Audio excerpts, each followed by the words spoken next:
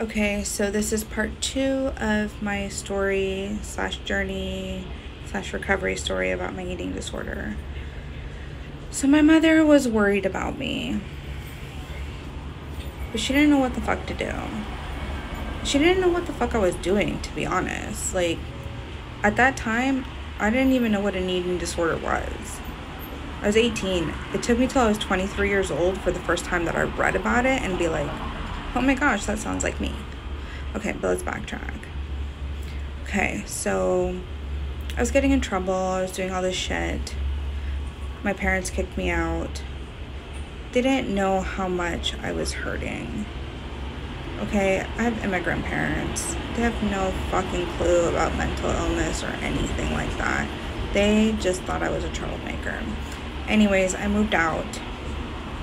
I moved in with some roommates, and my eating disorder got worse.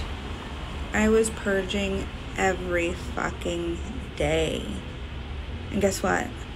My roommates thought nothing about it. They just thought I was sickly. Like, it... because that continues. That continues throughout my story, that no one fucking cares what the fuck I'm doing. Okay, so life goes on.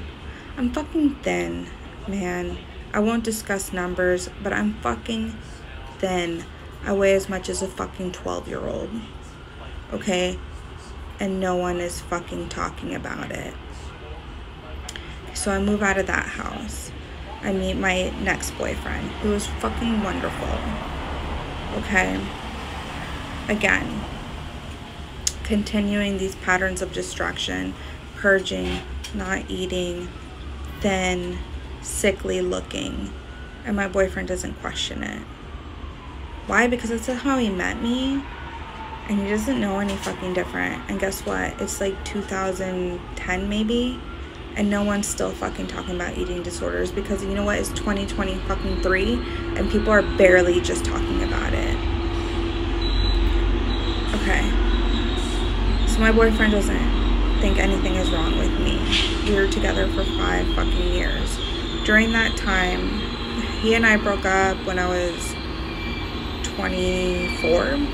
When I was 23, I read an article in a magazine about a model who died from an eating disorder because she only ate bread and water. And they discussed some of her habits in that article. And I was like, wow, that sounds a lot like me. I wonder if I have an eating disorder.